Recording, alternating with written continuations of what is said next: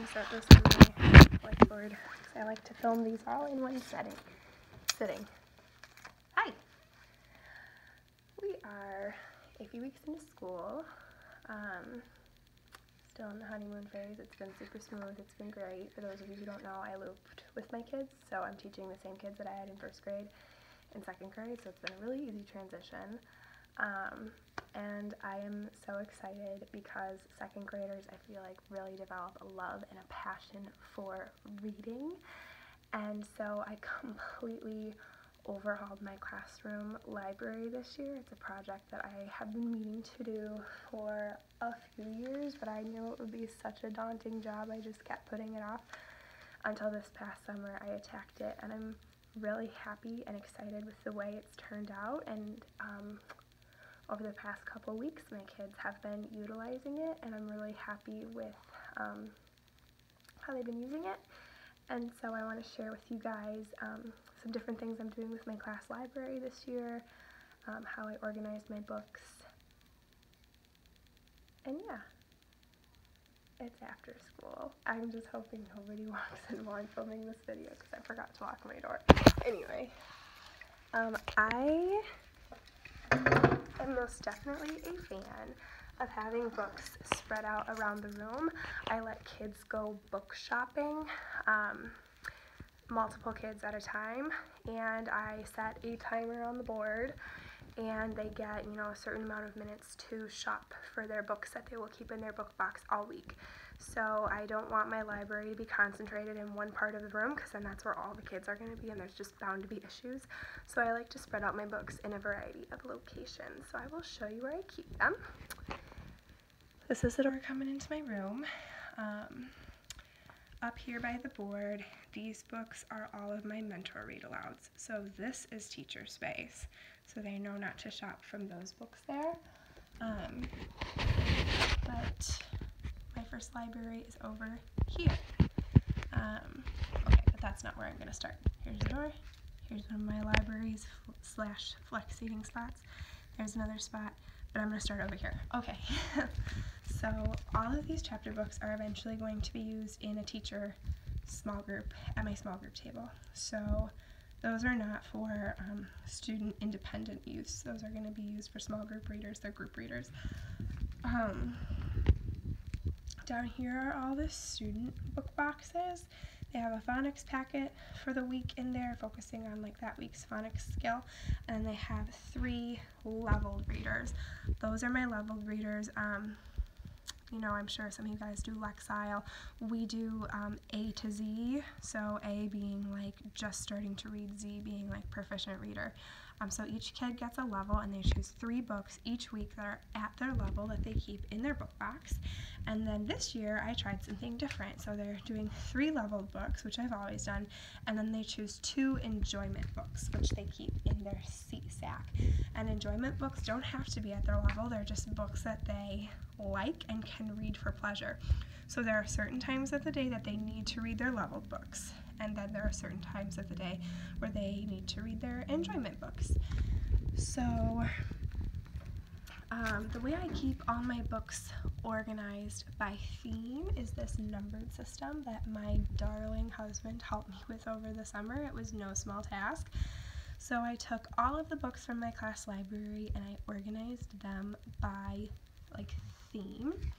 So USA books are all in here. USA is my first book box, and so every single one of these books has the number 1. So when kids return their enjoyment books, they know which bin it goes in, and my books don't get mixed up.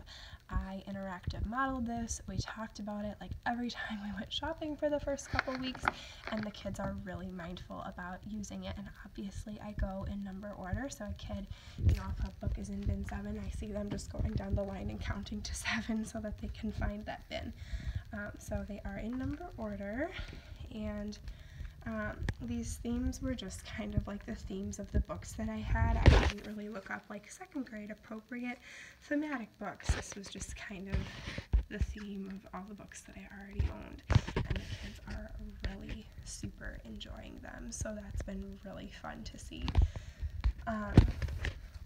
So themed books, their book boxes, Down below I have easy readers from the district that I also put numbers on. Sorry, school district, I needed to for organizational purposes, so they can shop from those, and those are very accessible for my low readers, which is really great.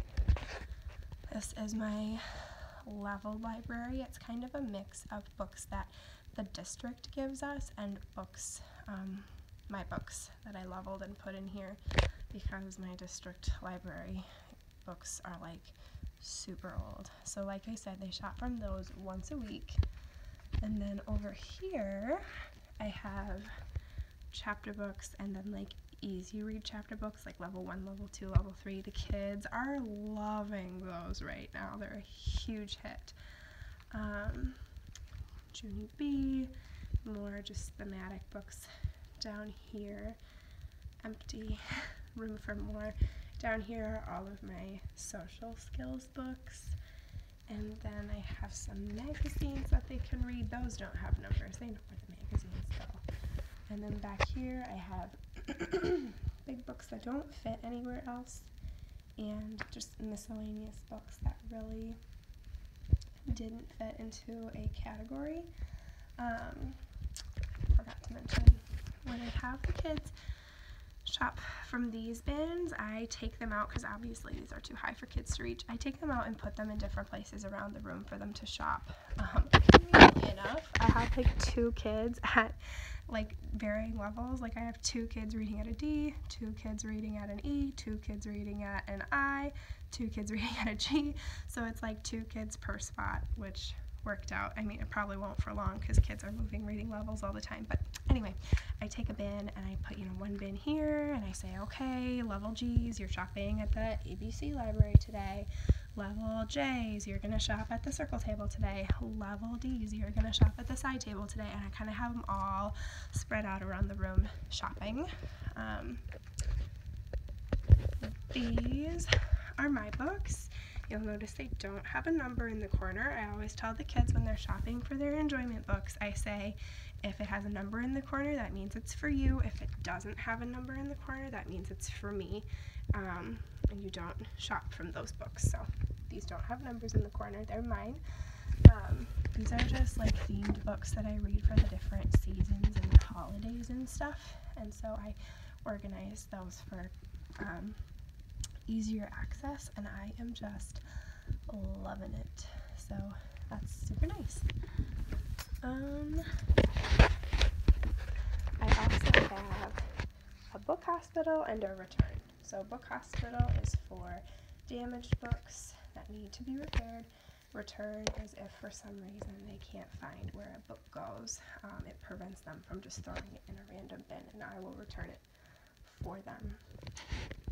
And yeah, that was kind of a quick overview of my class library system. As per usual, if you guys have any questions, drop them in the comments, let me know. I would be happy to answer. That's all I got. I feel like I went through that super quick, but it's pretty straightforward, which I like. So, till next time, guys.